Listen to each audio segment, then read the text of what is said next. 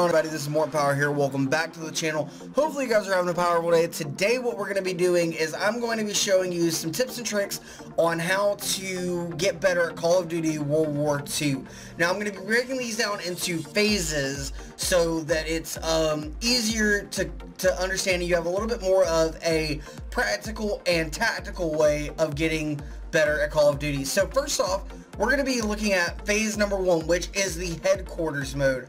Now, headquarters is a new mode that we were introduced by Sledgehammer Games into Call of Duty because they wanted something a little bit more interactive, a little bit more social. But it goes beyond that. There's actually a tactical way, and there's 3 things in this thing that can help you get better at Call of Duty World War II. Now, number 1 is the firing range. Now, we're going to come over here to the firing range, and we're gonna use our MP40, and this will help you get better at judging the distances that you'll be able to use your weapon at. This gun is really good up close and really good at medium ranges. Now, I have advanced rifling on this, which we'll get into a little bit later, so that I'm able to shoot, have better damage at longer ranges. So I kills from practically mid ranges, but at longer ranges. The next thing in the headquarters that we're going to go take a look at, we're not going to be able to actually show you in game because the headquarters is they're working on it with getting servers and everything back up to fill it back out, is the 1v1 pit. If you want to come in and just test with one person some different guns and different how to like tactically move around a map, then this is what you'll want to do. So you've got little you got coverages, you've got long lanes of sight, you've got all different kind of things to show you how to maneuver around a map. I wish I could show you in game, but like I said, it's not actually letting us due to the fact that Sledgehammer's working on fixing it. But the next thing we're going to look at is the score streak testing range. Now, this is something that's brand new to Call of Duty along with everything else in this headquarters. We had a firing range at Modern Warfare Remastered, but we never had a score streak tester to where you can go in and actually physically test out your score streaks. Okay, so now that we're going to pick a score streak to use, and we're going to test out the Glide Bomber. One of the quickest ones you can get to test out, and I just got 4 kills with the glide bomb. Now we're gonna hit option, we're gonna go pick another, we're gonna pick one of the higher, we're gonna do the fire bomb run. Now this is one that is automatic and you don't have to manually use it, and we're just getting kills. So now we're going to use the ball turret. This is the highest. See, I'm even still getting kills with the other kill streak. But this is the highest streak you can get. And you can just go and just test it. See, so that when you're in game, you actually can get kills. Okay guys, so this is going to be phase number 2 of our tips and tricks video on how to get better at Call of Duty or World War II. And this is actually probably going to be one of the most vital phases out of the 3 that we're going to do today. So, and that is setting up a class that will set you up for success. Now right here, I have the PPSH. I love the PPSH. It is a great gun that you practically start out with.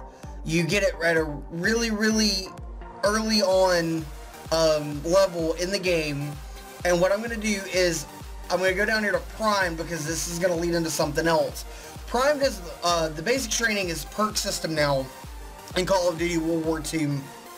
And this is actually, I believe, the best perk or the best basic training in the game. Now, when you equip Prime, you do have to wait a good little while before you can get this. You don't unlock it till level 32, but it adds an additional primary attachment, so you can run 3 attachments on your guns instead of 2, which will help out in the long run. And then also help you flinch less when you get shot. Or when you're in a gunfight and you're getting shot and you're still shooting at somebody, your gun's not kicking up, so you're actually able to stay on target and keep shooting. So that is actually the best perk for me to help you get better at Call of Duty. Now the gun is always going to be paramount in getting better. Use a gun that you can use. Now the PPSH is a great gun. It has moderate recoil, a good fire rate, and moderate damage. Now I'm also going to make this even better by adding a reflex sight to it so that I can see longer ranges and see enemies clearer at distance. And I'm also going to put a grip on it to manage that moderate recoil so that you're able to keep your aim on the body of the enemy when you're shooting them. And then also we're going to be using steady aim, which actually I want to use advanced rifling to give it a little bit better damage at longer ranges. Okay guys, so we're back and we're with phase 3 now, and that is actually showing you in-game. The first thing in-game is to always pre-aim your openings. You always want to pre-aim so that when you're coming up to an opening, you have your gun drawn already so that if an enemy runs out of a door, you're able to shoot at him and him not be aware that your gun already up. See right there? The guy was trying to hop out a window. Oh shoot. So we're gonna drop down and pre-aim this door. I don't think he's seen me. Now I was in their spawn. That's something you don't want to do, is just hang around in their spawn. Especially if you're by yourself, because you're gonna die. You're gonna die. It's gonna happen. Now, sometimes being aggressive is a good thing, but you don't always want to try to be aggressive. Another good thing to know is the map that you're playing on, so you know which gun to use. You don't want to use a submachine gun on a huge map like Gigatop's cannon. There are good places to use submachine guns on that map, but you don't want to run around with a submachine gun on Gigatop cannon. Now, see, pre-aiming just got me a double kill. And another thing you'll want to do is know your bullets. Like, I only had 2 bullets there.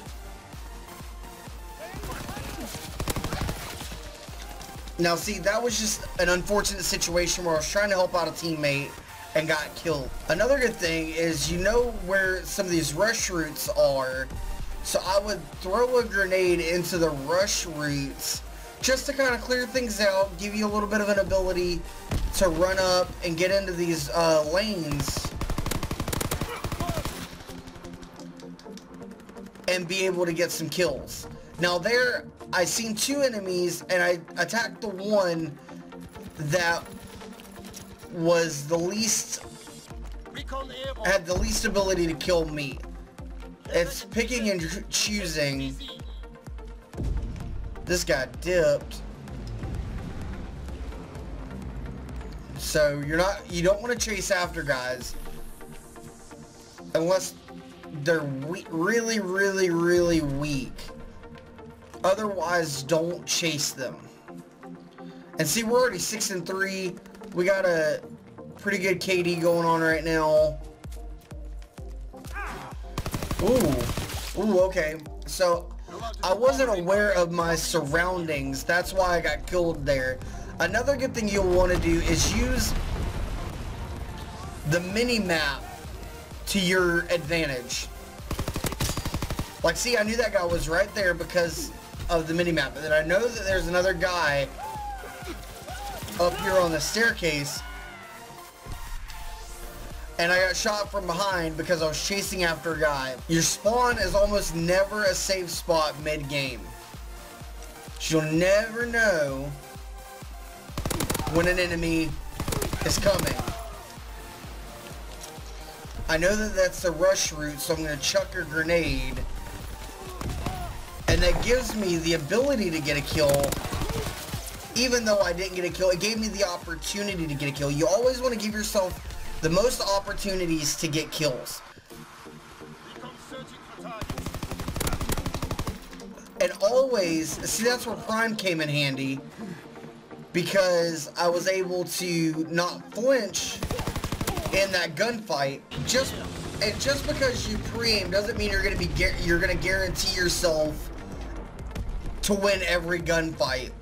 There's also the fact that people are gonna have different or higher powered guns than you. Like, you don't want to challenge somebody at distance if they have an assault rifle and you have a submachine gun, or you don't want to challenge somebody with a submachine gun at close range, or with an assault rifle at close range if they have an SMG. It's just always being aware of what's around you. But that's going to do it for this video. If you enjoyed, leave a like. Let me know what you think. Let me know if these tips helped you. Ooh. And if so, check out some of my other videos. And if you're new to the channel, hit the subscribe button, guys. And as always, see y'all in the next video.